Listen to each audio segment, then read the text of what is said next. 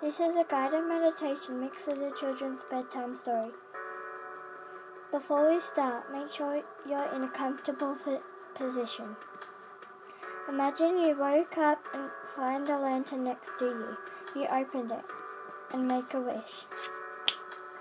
All of a sudden, your wish comes true. You're in a beautiful garden with a beautiful pond. You grab your fishing rod, but just before you throw it in the water, you see a little sparkle. You look a little closer, and it's a mermaid. The mermaid gives you a drink and grabs your hand and pulls you under the water. The mermaid starts to say to you, "You know that drink I gave you? It's a drink to make you breathe underwater for as long as you want. Now you take this drink home and make sure to visit.